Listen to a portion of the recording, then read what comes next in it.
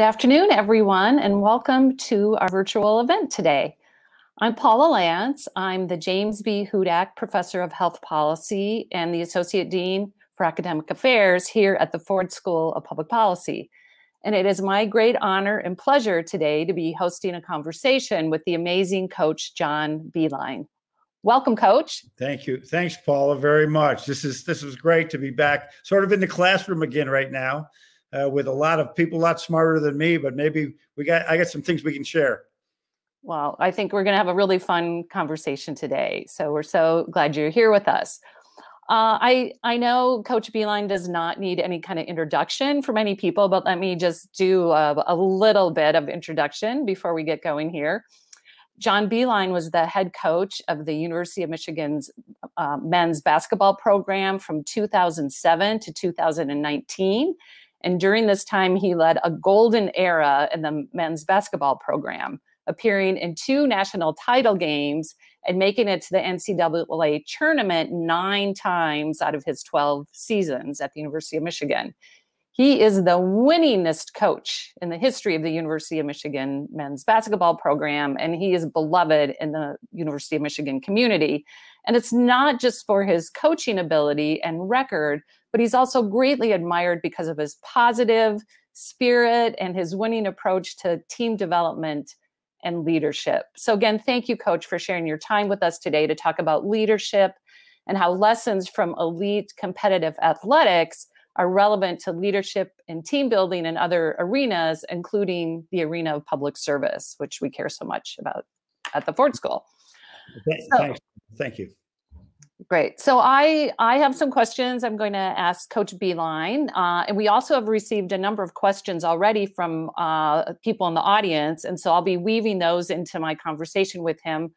We hope we have time for some more questions from the audience. So those of you joining us right now, please submit your questions either via the chat function, or you also can tweet your questions via Twitter using the hashtag #PolicyTalks. All right, Coach, you ready to get going? I am ready. Let's go. Let's go. All right. Question number 1. A little bit of background. So here at the Ford School, our core mission is really making a difference. And we're a community dedicated to the public good. And our definition of leadership here at the Ford School is really simple. We define leadership as the intentional behavioral process of having a positive impact on others, on organizations, and communities. So leadership to us is just really having an intentional positive impact on others, organizations, and communities. What's your working definition of leadership? How do you define it? How do you see it? And also, why is leadership such an important component of athletic programs, and also really specifically related to team building and team performance? Yeah, I think we're on the same page with the definition. I have it sort of defined just slightly different, that leadership is the practice of educating, inspiring, influencing, and motivating others to be their best selves. And let me break those 4 things down to you. One of the things that we've learned as we build a culture of and teaching our players to be leaders, to assistant coaches, is there's an education component to it. I think you have to understand leadership is, we're not just born leaders, and some may be, but most people, I have to learn about it. And that's why I have a passion for teaching it now. I'm teaching it over in the School of Education. And it's important that you educate this. We found that people aren't going to learn to lead through osmosis. You have to actually give them some of the steps that you have to take.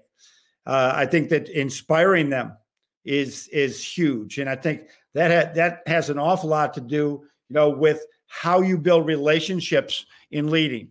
You can't inspire anyone if you don't have a good relationship with them, or really a positive one, that you know them, you have empathy for them. We say, the player is inside the person. You don't get the player unless you get the person. And that's so important. And then next is just influencing. I think old leaders, and still some leaders today, they think they influence through power. or I'm going to lead you because why? Because I said that's why. That's because I'm the leader. And that's not the way you're going to lead. You have to really choose power over influence, or choose influence over power all the time. It's really, General Martin Dempsey told me that when I was with the Cavaliers last year. He's a tremendous hero, Army general, and talked to me about that as I was trying a different method of leadership. And then finally, right, in motivating there, that's so important that you said a positive, this tone at the top that Dave Brandon used to talk about with me, our ex-athletic director, is this positive sort of, I'm there every day. It's like Michigan's defense right now.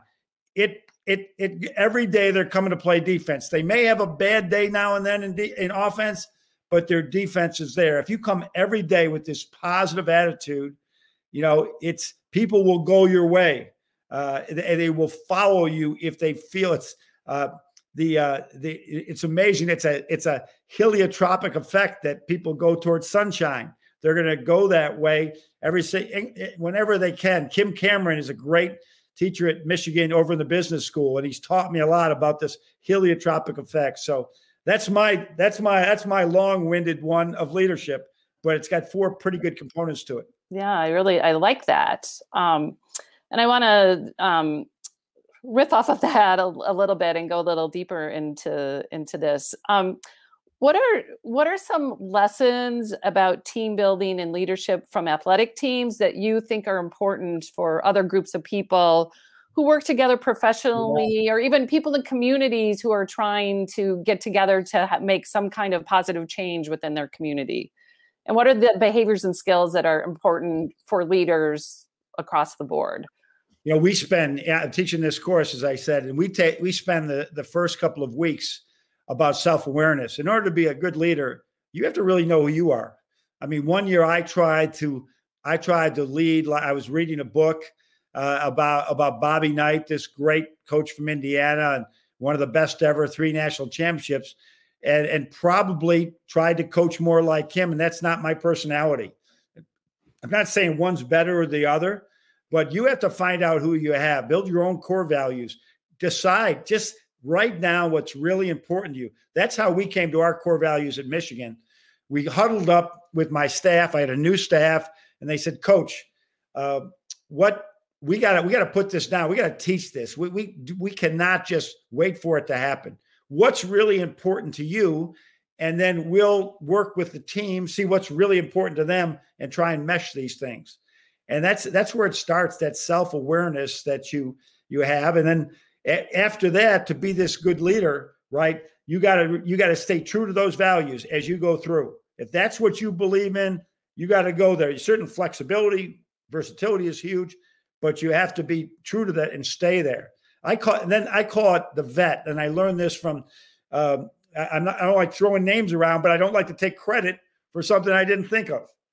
But I was fortunate last year to go down and see the St. Louis Cardinals in spring training, and I wanted to talk with their GM about leadership, John Mozeliak. And he mentioned 3 things that were really important to today's leadership. And I call it now the vet. I teach it to my class. Be invulnerable. Be vulnerable. You don't know it all. People won't follow you if you will not admit your mistakes. And I think if you look at this past year, with this pandemic, if we had addressed it maybe differently, if several people would say, "We goofed, let's do this, let's do that," what could have happened in that? Or, the political parties now fight with each other. How about, "My bad, just I was wrong. You were right, admit it."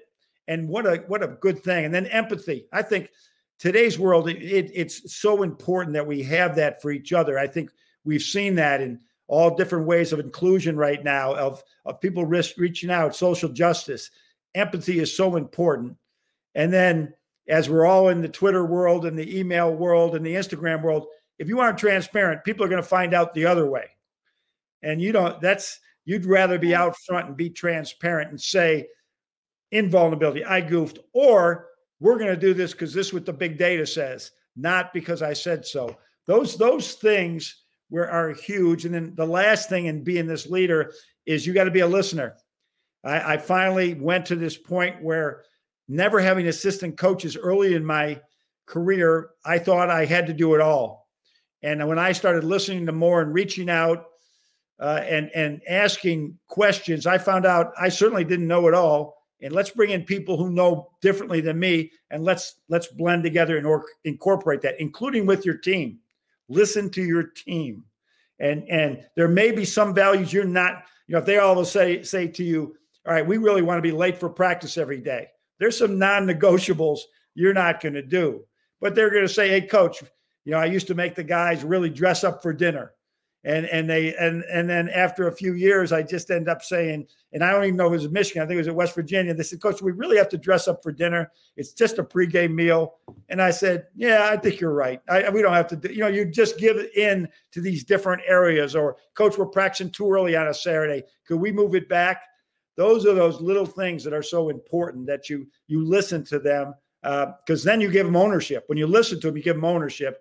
And our best teams, the championship teams, are the ones that went all the way to national championship. We were on cruise control in March. I mean, the coaches and I put together a few things. The Mo Wagners, the Trey Burks, the Tim Hardaways, Duncan Robinsons, they were running those teams at the end. Nick Stauskas and Glenn Robinson, that was their team. Coach, we got it. We got it. And that's where I think you want to get to. That's great. And that's a great segue into the next question. And you had mentioned this before, that leadership is not about power. And here at the Ford School, we talk a lot about how being a leader doesn't mean you're the boss of everything, or that you have control of all of the resources. And every team needs everyone to show up with their leadership skills. But an audience member did pose I think what is a fair question, and that is, does a team have to have one clear leader? You might have a lot of leaders on your team, but should there be someone who is more sort of a point person in a leadership position on a team, or can you just have a team where everyone's the leader? Well, I do think there's got to be somebody, maybe in name, to be able to do that, but they don't have to be the leader. I mean, they could be the coach, but I mean, there's teams that in the NBA and things like that when it came to decision time, they would look to the captain and say, what do you want to do? And so, but I think that the more leaders, the better. I mean, really, the more leaders, the better. We studied leadership. We went down to see Lieutenant Colonel Mike Irwin at West Point, because, I mean, they're teaching to the West Point cadets, they're teaching leadership every single day. And truth is, not everyone becomes a general. So they don't all become this ultimate leaders, but they can lead in different ways. Somebody decides for them to charge, but somebody's got to lead them out of there, and somebody's got to have the rear flank while they're charging. So there's all different elements to leadership. And our teams, many times our non-scholarship guys were our best leaders because they brought it every day with no agendas. And that example was really leadership to the great players. Austin Hatch brought us leadership every day without saying a word. When he came in every day for practice, a great player, could not play anymore, but was just his visualization showed leadership in some ways. But I don't think you can have too many leaders unless they're like this, and they're not willing to have empathy for each other, walk in each other's shoes. Mm-hmm. So here's another question from an audience member. And you spoke before about the core values that you had that were motivating. So can you talk a little bit about what were those core values, but also what were the methods you used to get your players to buy into the core values and the team culture you were trying to create? And how do you think that impacted performance? Well, we as I said, when we went on this mission, and we actually wrote up a mission statement. And then we went to our core values, and it came out to be, it's an acronym, UPAID, unity, that we were going to be the team, the team, the team. We listen to Bo Schembechler's speech every year to start our season. Passion, we wanted people that we were looking for in recruiting on the team, everything. They love Michigan, they love basketball, and they love their teammates. Appreciation, we always wanted this attitude of gratitude for everything we did. We're blessed to be able to play at this university. We're blessed to have the skills to play at a high level, to have a scholarship for some of them, right? Integrity, the absolute most important one. I would have had it first, but I guess I could go to IPAID but I wouldn't know what to do with the U then. So it's really integrity. You can have all this stuff. You can have passion, unity. You lie, cheat, steal, you shortcut, don't have integrity. You lose it all. You lose it all. And then diligence was the last one, that we were going to work. And everybody thinks all the time, well, I'm going to work really hard. That's going to put me ahead. Yes, because if you don't work, you won't get ahead. But everybody else is working hard too. So you have to understand that other teams, other companies, they're working hard too. You're the only ones that invent hard work. And that's why you have to be efficient with it and know that you will not survive without it. You might get some breaks. You might do the right thing here or there. But so how did we teach it?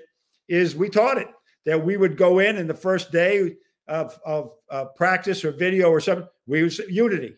And we would give the definition of unity. We would look at every word in it. We'd give different examples of unity.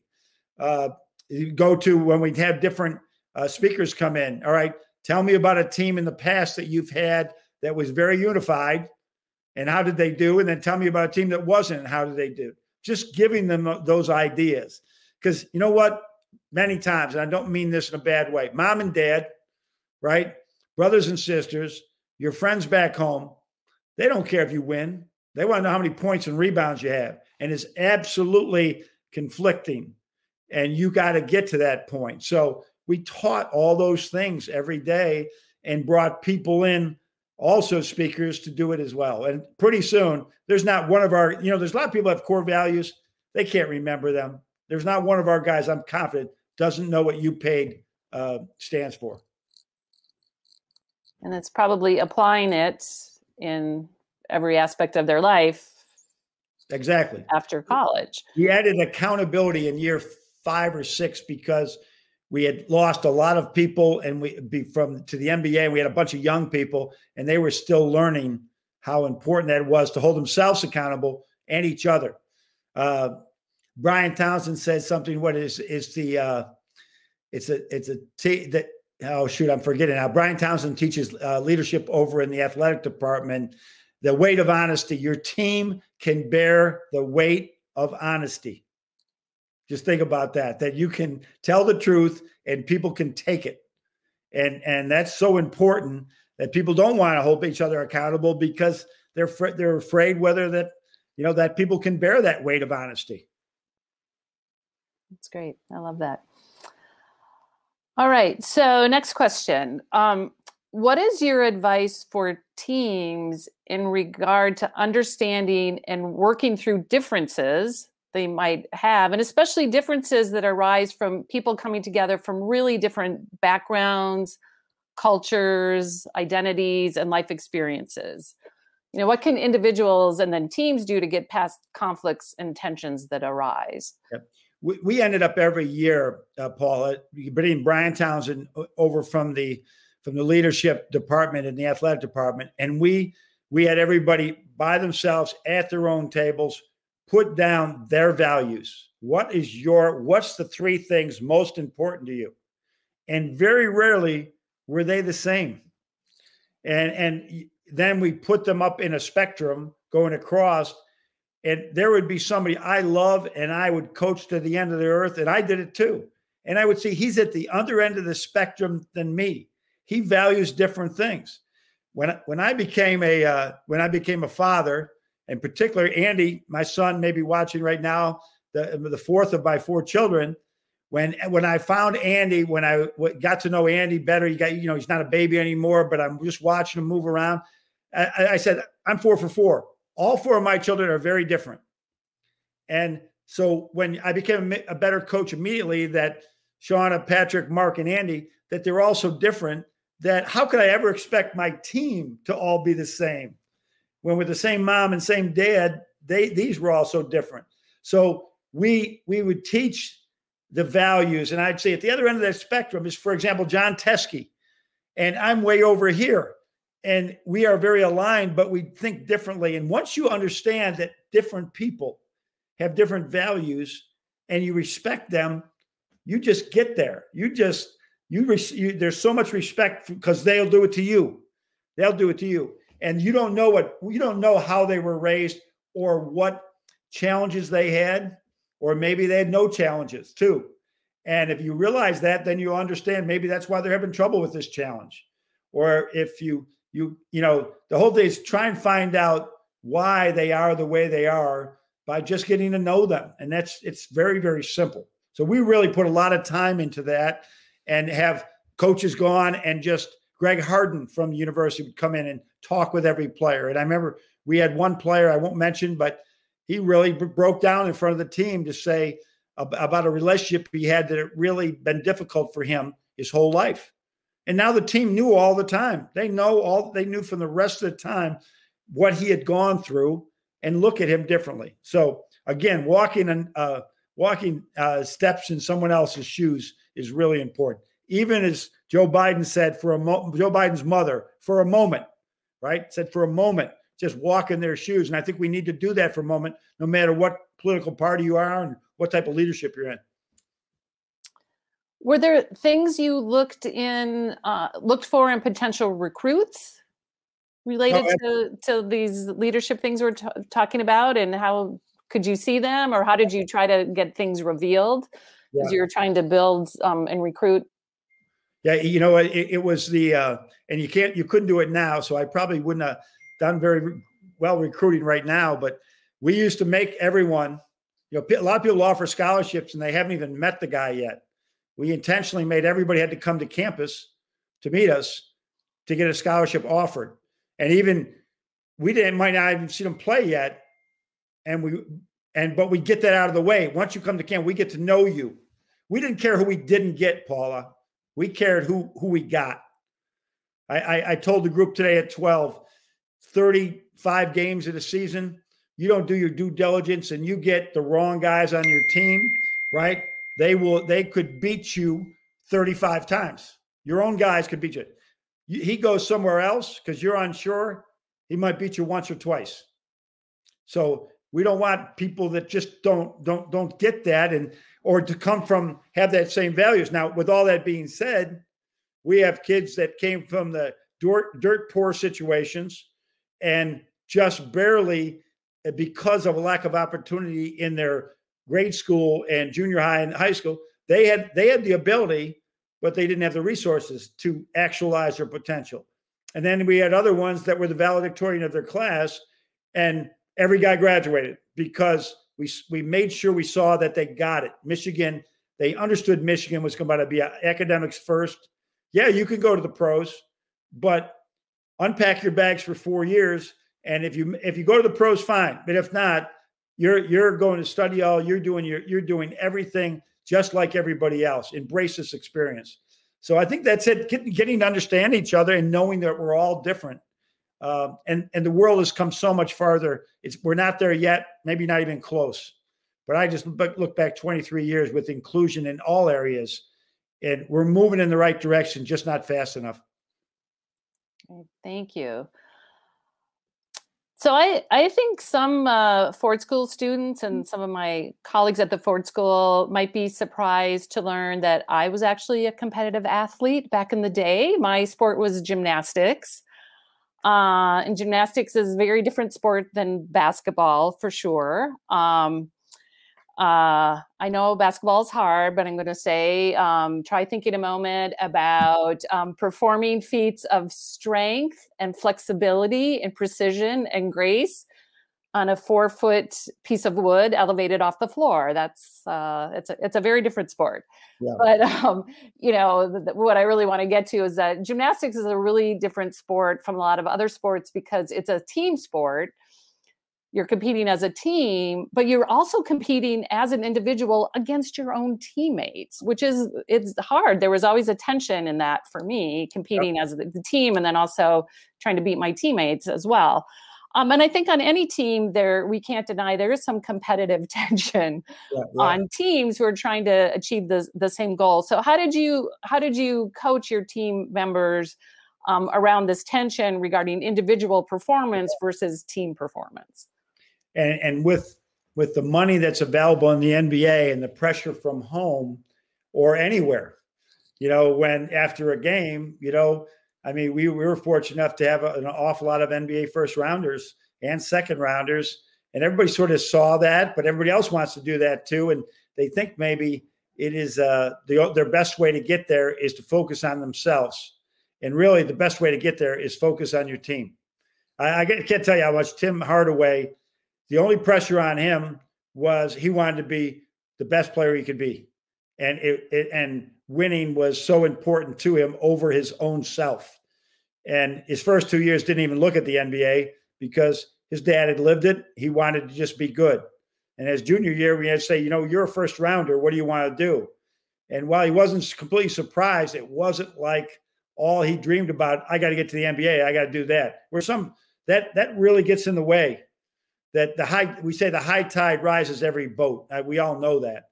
The high tide rises every boat. And so if I contend that we've had so many guys drafted in the NBA because we were playing in late March when all of the world is watching college basketball. And so if we don't win, nobody knows about you. And so we preach that. I think regarding gymnastics, I heard this, one of our speakers at my class brought this up. And it was really apparently the Norwegian cross-country rifle team, I believe it is. So they cross-country ski, shoot a rifle, and then they go and they're competing against other countries, but their own team. And apparently what they would do is some of their best ones would go out front first and then call back to their teammates what the challenges were. The conditions, really yeah. Giving them a chance to do better than they were. And what's happened is they've become the elite ski team because they all have gotten better through it. And they changed the leaders and different things like this. And it's people have to understand that and if you look at this thing that I'm okay, you're okay, we both can do this. Iron sharpens iron, the competition, there's so much to that of the competition of just being at your best every day, or somebody else going to take my spot here, right? In this, on this team, it's healthy. There's that area where you don't want it too easy and you don't want it too hard, but there's that bell curve at the top that is really good, where you have pressure and you have demand. That's where you get the best out of everybody. Excellent. All right. Got a question from the audience. Someone writes, I often find it hard to judge myself as a leader. Things are not always easily observable or measurable. So how do you recommend that people evaluate themselves as leaders? And do you want to share how, you've done that over the years? How have you assessed yourself and your leadership? Well, I think that first of all, there's probably 1 million books on leadership out there. I will not be writing one, but it is really, it's really important that there's resources out there to learn about this. I think, again, write down what's really important. What are your values? What are your core values that are really important to you? And they may be just, with you, that may exclusively to you, but then you may not be comfortable going out there with all those things. We say all the time, just pivot every now and then, just pivot and move yourself a little bit into that arena where you can speak up and say something or do something that has leadership to get you comfortable being a leader.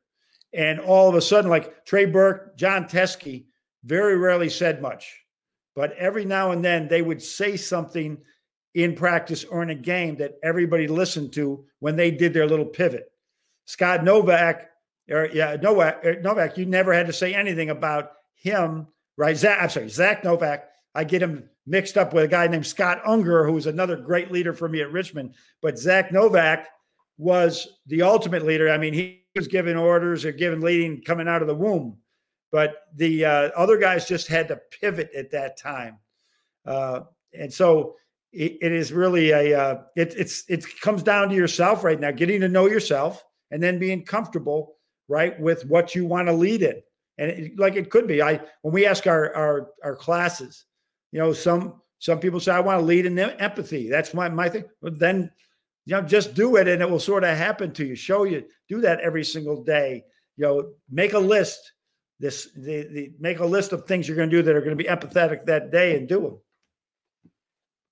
them. Both Scott Unger and Zach Novak will laugh now because I called Zach Scott many, many times. They were both left-handed, both playing out of possession, both bright as can be, and both great leaders. So I'm sorry about that, guys. I mixed your name. What do you think about the 360 evaluations are they've been around for a while and pretty common. What do you think about that? Like, everyone asking everyone else they work with, how am I doing? Yeah. Let's all take a look at each other and see, how everyone's doing individually, but then also how we're doing as a team. Yeah, it is. Can I say I love it and I want people to do it? No, but we did virtually do it one time with me. Very uncomfortable. But what also happened out of it was there were some clear misunderstandings that I had not communicated well, but our intentions were the same. And it was just the simplest mistake that we could correct. And at the same time, I also heard, things that probably were, I thought I was doing a good job. There's a book, Leadership and Self-Deception, which my class is reading right now, and just finished reading. And it's exactly about that. You think you're leading sometimes and you're not. You're not. And you're really betraying yourself when you do not look at yourself truthfully and try to get on the other side of that. And it basically comes down, are you treating everyone as a real person? Or are you treating everyone, that's the janitor, that's my wife, that is the teacher, that is my classmate, or is that John, this very unique man has a family, does everything, and he happens to be sweeping the floors. And it's a different thing. And as a result, I think that's so important that we get to that point with everybody as we're looking to lead. Thank you. So last week when we met and we're having our pre-session for this, we discovered that we both have a mutual appreciation for the same person who you actually mentioned already, and also a book. So University of Michigan alumnus Michael Irwin has a book called Lead Yourself First, Inspiring Leadership Through Solitude.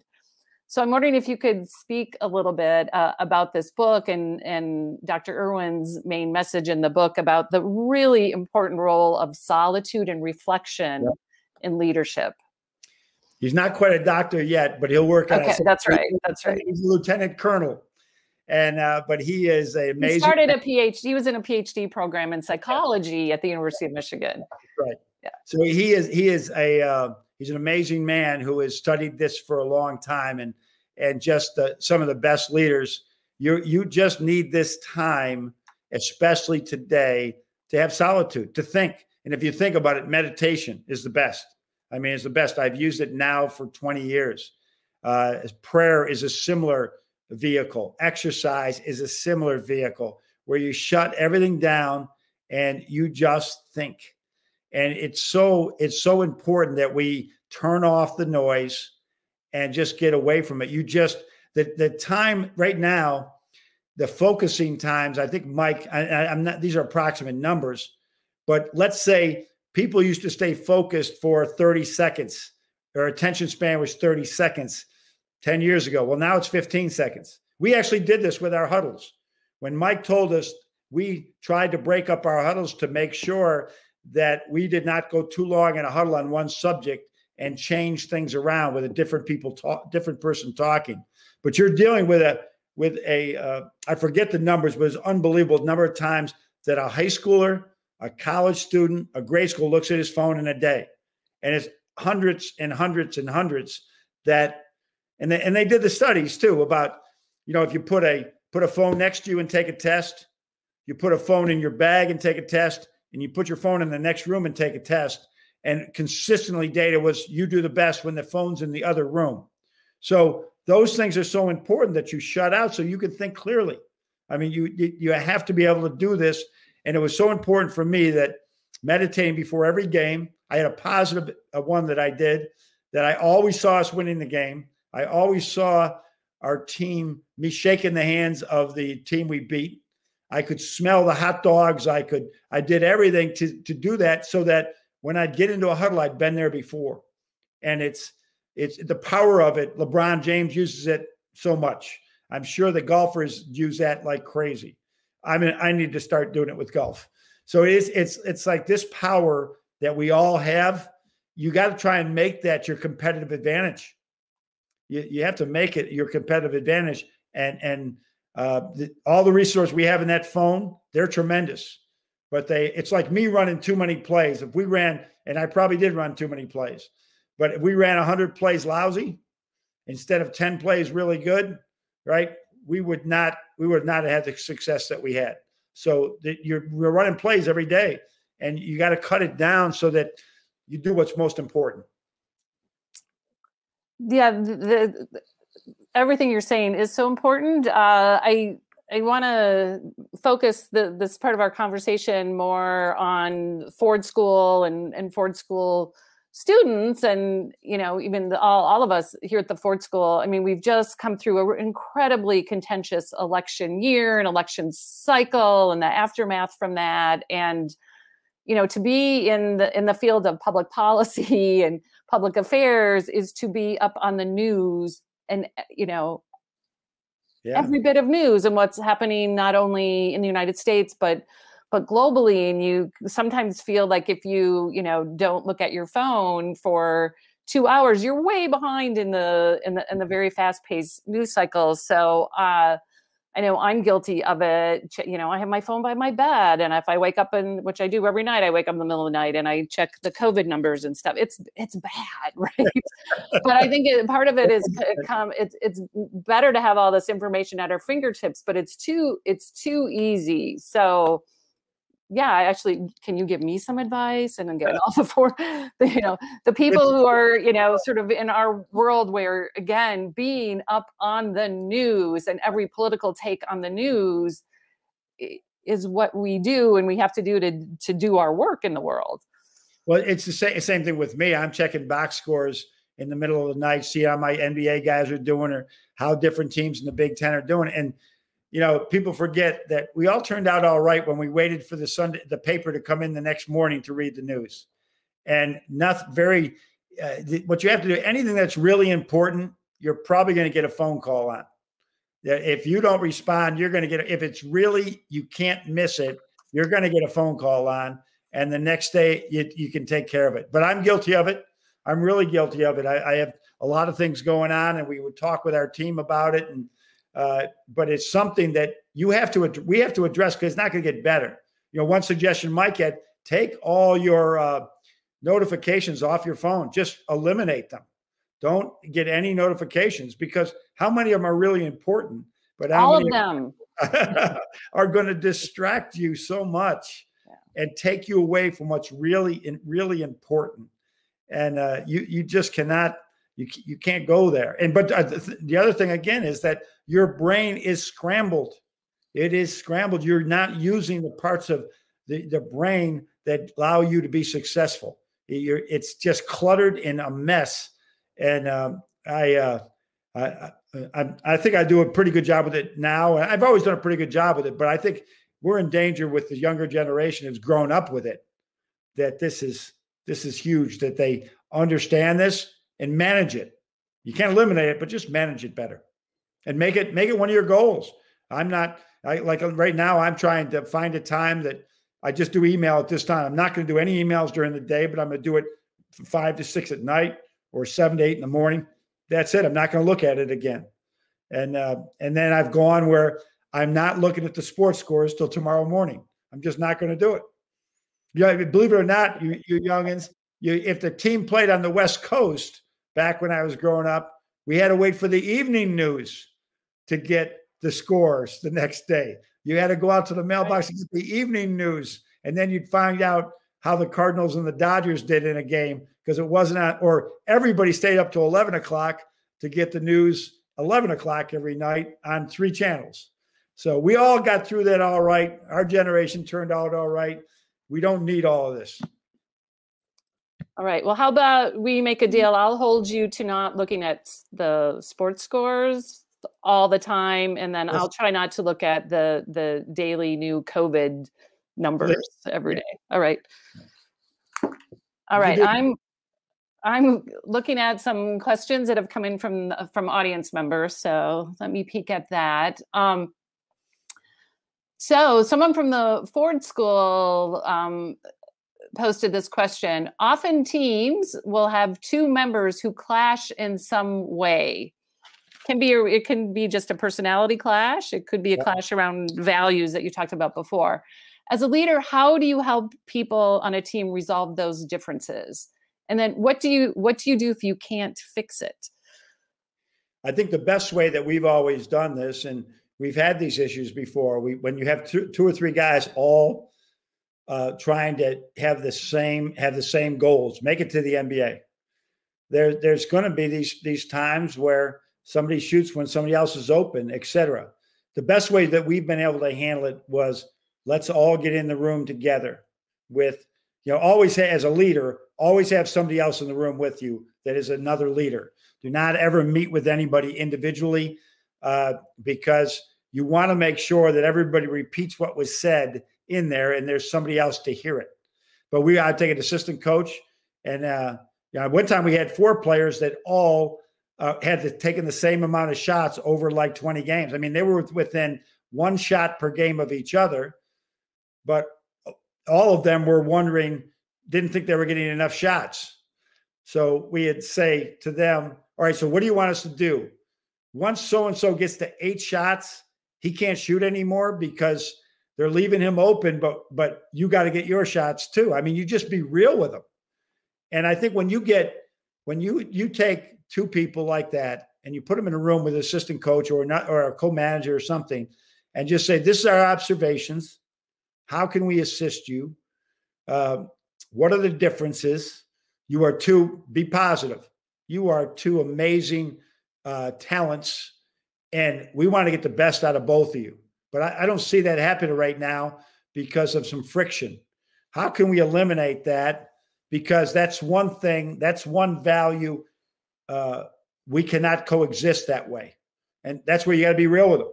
You got to tell them this, you guys can get this done, or I'm going to have to get it done, but let's talk it out and maybe I can advise you. Anytime, there are so many times that you have to tell the truth. Just tell the truth. And I'm not saying people lie. I'm just saying, tell them the truth and show them data. It's always good to have big data too, to show them not, oh, this is one game or this was one event. Show them over a year. Keep a log.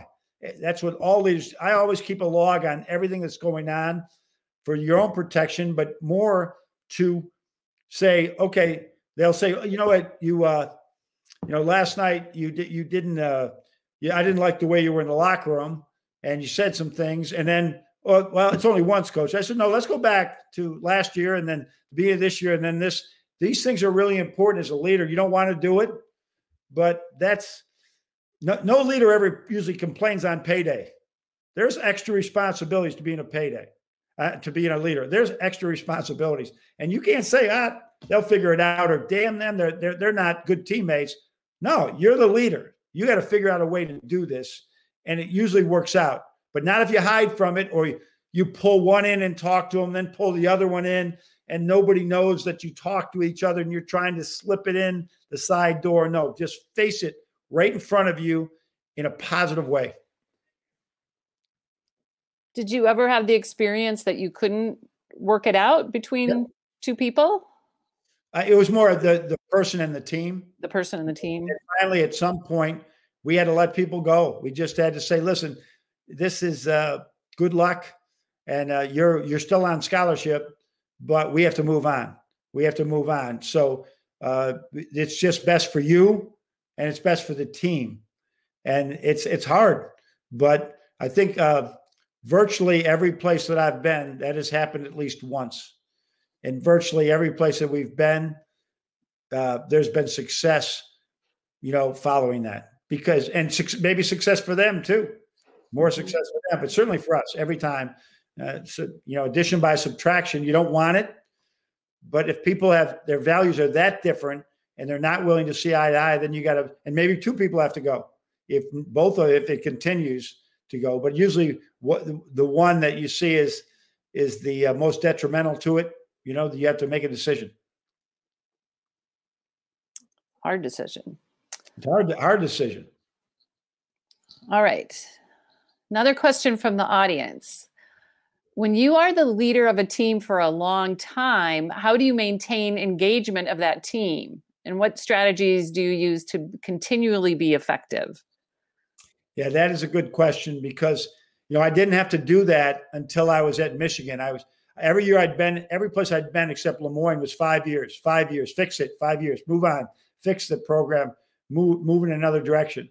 Then after being at Michigan for the first 5, I realized I had to continue to evolve. I had to do self-analysis to see who I was, right? And understand, was I in touch with the team? It's so important that they understand. I said this morning that you have to continue to relate with your team members and try to stay up with what's important to them. And as you're with somebody a long time, you're going to get older. They might get younger, and you have to show you can relate with them. Number one, have to show that you care about them off the court, off the field, out of the business room. Number two, right? That you have to show them your stuff. So all of a sudden you've been in this, you've been coaching or you've been leading, but you're not ready to go in the digital age because you're uncomfortable with it and you're still trying to lead. You're not going to be able to lead anymore. So do you know your stuff? And then can you benefit them? Can you make them better? That's one that we brought in. I brought in a woman from Cal to coach to coach at the Cavaliers, one of the first women to be on the bench. There's several now, but she not the first, but few. And that's how she coached, those 3 things. And I talk to everybody about that now, those 4 values there. But the biggest thing is relate with them, that that you can relate with them and yet you care about them off the court. So that's basically, how you get to that point in leadership. So the example you just gave makes me, I really want to ask you, were there any gender issues with bringing in a woman to coach at the professional basketball level? And I know that it's not the first time this has happened, but in my work, I think a lot about gender issues and other kinds of identity issues on teams. So I'm just wondering if you have any had that experience and other experiences, how gender. Getting Lindsay a locker room was the hardest thing in the NBA, that she could have her own locker room. And so we built her one, and she was the only one, but we built her own locker room. And there was just these things that we had to do, but she brought a perspective that was very unique. And we really, she's gonna be, as long as she wants to stay in the pros, she can be able to stay in the pros as long as she wants, because she has, and I don't want to put it out there that just women are empathetic, but she had a look at things, her empathy for our players, her relationship building with our players was just, she was so authentic with them, and they loved her. And so it was really turned out to be a great move for both. But that was the only thing. There was no really difference then that we had to be aware of. Thanks for that. All right. So another question from the audience. Did you use different leadership styles for dealing with younger, young men when you were coaching college basketball versus professional? Oh yeah, it's got to be very different, because you have them somewhat. They have school, they have their study halls. You have a responsibility to make sure they're getting an education, and that you can really not regulate their life, but you can direct their life a little bit different. So this is the time practices. This is the time you're not going to go in front of classes. You're not going to go in front of study hall. You had to practice at a certain time. These are when your meals are set up. Where in the pros, it's all they have their money. and they know when practice is, and that's it. And that's it. And you try to catch them whenever you can to have individual relationships with them. But it's really hard because they're grown-up men. They have families, and you don't have those situations where you can really meet with them the way you'd like to. And so it's hard. I think in what I learned, if I was back in that arena again, I would probably work even harder at it now. And I know that how hard it was to do, but it is difficult to do. And in college, it is with the younger players in college, opposed to older players in college. Our leadership with the younger players in college was basically really trying to teach them what they didn't have. They did not just know it. They had no idea they didn't know it. They really are coming in extremely naive to what it takes to be a good teammate. They've been stars their whole life. And now you bring them in there, and there's really it's a time period. Very few freshmen are like a Hunter Dickinson or a Trey Burke. Very, very few, or have that opportunity. Most need some time, and you have to give them that time. You have to have patience, but you also can't, let them slide on the important values, of integrity, of hard work, those type of things. Thank you. Another audience question. Do you think that our current political leaders could use some team bonding and leadership training? Don't get me going here. Sorry. Fair board school question for sure. Yeah, I'm going to stay neutral here, but I have never, I grew up in an era of John F. Kennedy being elected to be the president. My mother and father are both active in politics, and this past year has been amazing.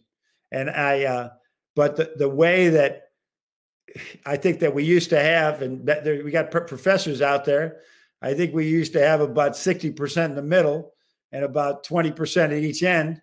And it seems now we have 40% at each end and 20% in the middle.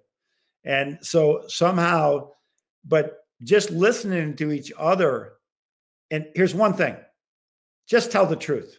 Just tell the truth and have no political agenda other than do what's right and do the next right thing over and over again. And a lot of our issues don't worry about being reelected. Don't worry about anything except doing the next right thing. And I think it would solve a lot of our problems right now.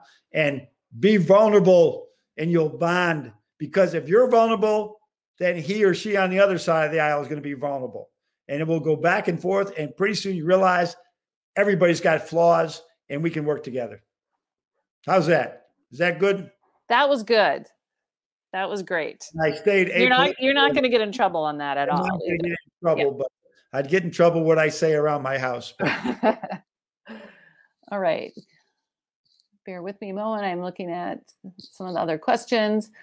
So someone just wrote, I'm the captain of my volleyball team. My teammates are complaining about a player who has great potential, but won't bring her best, but thinks she is the best. What should I say to her? You are much more powerful than you think, but you are not going to do it by ramming it, by just making her, forcing it on her. I think building a relationship with her or he, if it was a male, that she believes in you and she trusts you, and with other teammates that are willing to get her to pivot little by little. She's not going to change overnight, little by little in this direction of being a team player, team first. And the more you give yourself, just give yourself to the team. Just do it. Give yourself to the team and watch what a great game you have personally. And gradually they'll get there. But most young players will come in like that, and gradually they will learn. And they probably, I'll give the 4 stages of learning. Are you ready? The 4 stages of learning. And as you try and teach or lead, is that basically our freshmen were unconsciously incompetent, most of them, that they didn't know what they didn't know. Next stage, sometime in their freshman year, they become consciously incompetent. Oh, I see. There's a lot more to this. I got to eat right. I got to go to bed on time. I need to share the ball. Then they become consciously competent. They really have to think about it, and they can do it, but they got to think about it. And then the great players, the great teams are unconsciously competent. They don't have to think about it. They coach each other. They coach other people. And that's where this young lady is right now. If she's a young, really good player, she probably doesn't know it all, and you can't expect her to. She's never been in Big Ten, University of Michigan. You can't expect her to. So teach her gradually. That's going to be a quiz on those 4 consciousness. I like that. All right. Last question. Okay. We'll give you a chance to make any parting shots that you want. So what advice do you have for students today, and in particular Ford School students, but all students, I think, who share the goals of wanting to make a difference and wanting to improve institutions and communities in a very political and fractured world? What advice do you have to the leaders and best who are currently students at the University of Michigan? Well, this is another one from Dave Brandon, and I hope I don't mean to be dropping names. I don't want to take credit, but I'm going to keep living these things because I surrounded myself with leaders so I could become a better leader. And David's quote: "Leadership is not a position. Leadership is a lifestyle. Leadership is not a position; it's a lifestyle." And that's the advice I give people when they're out there and they want to lead. There's another quote that, integrity is a light. Send a signal wherever you go about integrity, where it could be as simple as, when you had the meal, in the restaurant, they undercharged you, and all of a sudden you're going back and saying, "Hey, listen, I owe you $5 more," or that you did not do your group well enough in that simple group, that you just didn't work hard enough and everybody outworked you. Apologize to it. These are little signals you can send out that I'm trying to do everything the right way. And that just is a domino effect everywhere. And when you live this, you just can't turn leadership on and off. And with the price of that, you could do 100 things well. John Beilein right now, I could do 99 things to do well. I could be wrapping bandages for the Red Cross all day long. But if I go out and get a DUI, right, it all goes away, right? You are held to a higher standard if you really want to be a leader with that responsibility, right? There's a lot of accountability to it. And it's so important that you just live that life, and it's not easy. This is like my favorite quote. It's simple, but it's not easy. Just doing the next right thing to your conscience every day as a leader, or as one who wants to be a leader that is not maybe ready for that. Just doing the next right thing is simple, but it is not easy. For example, Paula, tonight when you go to bed, you're going to take that phone. It's simple. You can physically put it in the kitchen. I'm not sure about that. It's simple, but it's not easy. And so that's when teams see that. When you see that, it's that day-to-day grind. I was on a leadership call with some Navy SEALs. There was 5 or 6 guys. This guy, the Salas series, and there was 2 Navy SEALs, and they were talking about making it through Hell Week. And if anybody knows about that, and these are approximate numbers again, but let's say 100 guys come in on Sunday. Whoever makes it to Friday, maybe 10 will make it to Friday, become SEALs. The other 90 get washed out. And the one that made it said, the ones that don't make it, they don't make it to Friday, or they don't make it, are the ones that are saying, all I got to do is make it to Friday. All I got to do is make it to Friday. They never make it to Friday because they're not living the day to day. The ones that say, all I got to do is make it to lunch. And now all I got to do is make it to dinner. And all I got to do is make it to bedtime. Those are the ones that make it. And That's why these little things of going through life, trying to do just the next right thing that comes in front of you. You don't know how many times I have a former player come up to me and just say, just try and do the next right thing, coach. Just try and do the next right thing. Because they're out there. They're out there. So that's so that's great. it. I'll go on for a while. You know, I'm looking at the time. We are at the hour. So it's gone so fast. It's been amazing. Thank you so much for sharing your time, but also your wisdom, your inspiration, your experience. Just can't thank you enough on behalf of the Ford School community. So please accept our warmest thanks. Best wishes to you and your family. And go Blue. Go Blue every day of our lives, every day. So thank you, everybody. Love the Ford School. As I said, my son Andy is a graduate. I love the Ford School, and you're all in a great place, and I'm envious of all of you because you're in the Ford School at one of the most interesting political times in the history of the world, and certainly the United States. So embrace every minute of it, right? It's all this adversity is going to provide incredible growth for all of you. And if things were easy, you don't grow. When things are tough, you get pruned, you grow. So good luck to everybody. And thanks for listening to me. And I hope I was helpful. You, without a doubt, you were. Thank you so much. Thank you, everyone, for joining us today. Everyone be safe. Thank you.